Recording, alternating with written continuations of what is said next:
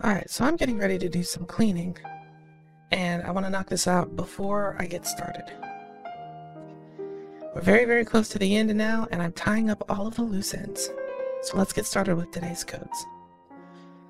The first code for today is 364101. That's 364101. And this is about a tutor who has kind of tricked the person that they're teaching into going on a date with him.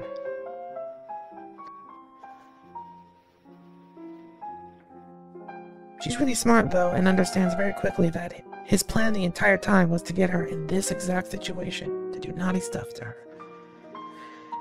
Looks like the tutoring has paid off. She's way smarter than she was before. Unfortunately, not quite smart enough to avoid the situation. Not that it's really a problem or anything. Your second code for today is 195161. That's 195161. And this one is a really sweet one about two friends. One's in the swim team, and the other's just helping her record her fastest times on the laps. After some playful splashing around, she realizes that she's forgot to put on something rather important.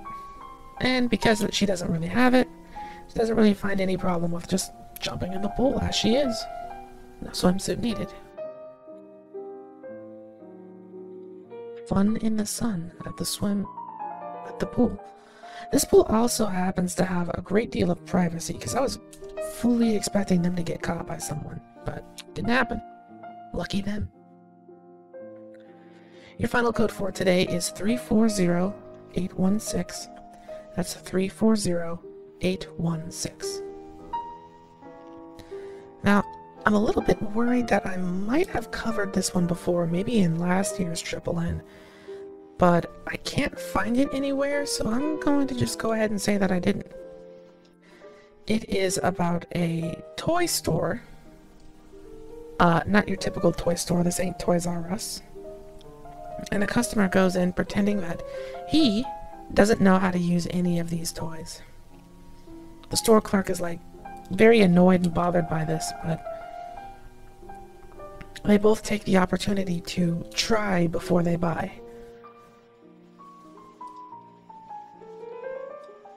Anyway, that's going to do it for today's codes. As always, thank you for watching, and I'll see you guys tomorrow for the next set.